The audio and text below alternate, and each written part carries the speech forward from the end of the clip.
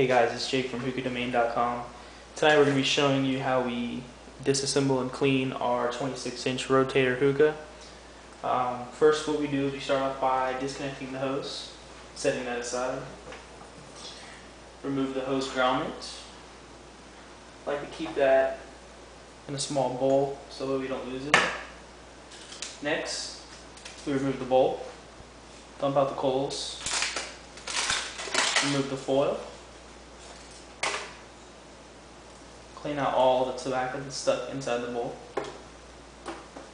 You can throw this away in the trash, or you can just put it down the garbage disposal. Once you wipe all the tobacco out, run warm water through the bottom of the bowl. Use a sponge, wipe out the inside of the bowl. Give it a nice rinse. Set it aside to dry. Next, we're going to remove our ashtray from the stem. Shake the ashes out of it. Also rinse it with warm water. You can also use a sponge or scrubber to wipe the ash off of the bowl, bottom and top. It just gives it a better shine. Once you're done there, set that aside as well. On the rotator, we're going to unscrew the stem from the base.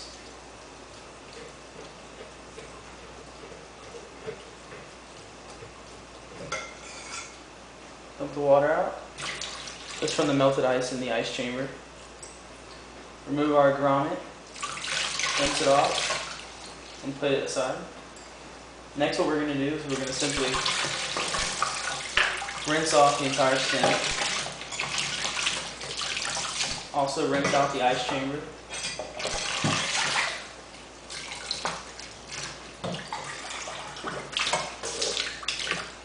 What I like to do is I like to run a little bit of vinegar through the stem.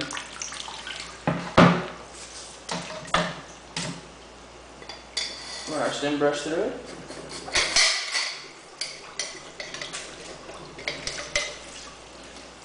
Kind of be a pain in the butt to pull out sometimes.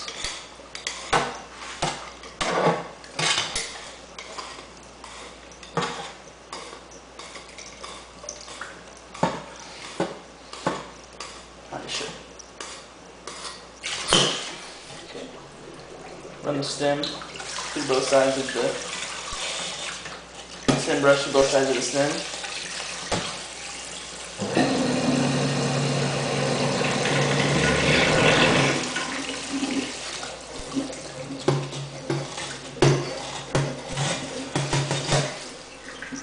Next, we want to rinse off our stem brush. Get all the residue and juice off of the brush itself. Run some more water through our stem to rinse it. Okay. Rinse the outside of the stem and set it aside to dry.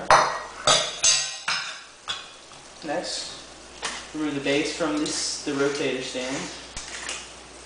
Rinse the stand off. Set it aside. Empty out our base. Run half water, half vinegar. Shake it a little bit to kind of get everything kind of clean all around. Empty it. And then again, rinse water through it a few more times. That way you get all the vinegar smell out.